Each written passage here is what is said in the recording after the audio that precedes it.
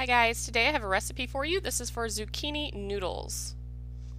So the first thing you're going to do is take a veggie peeler and cut the zucchini into long, thin ribbons.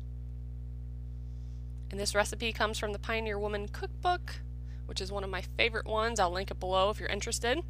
Next, I diced up all the other ingredients, measured everything out. Then I'm going to heat up some olive oil and butter.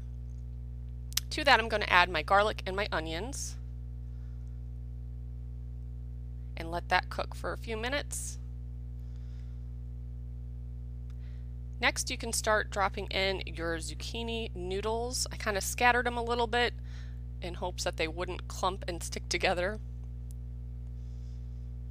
So I'm going to toss those around, cook them for about a minute or so.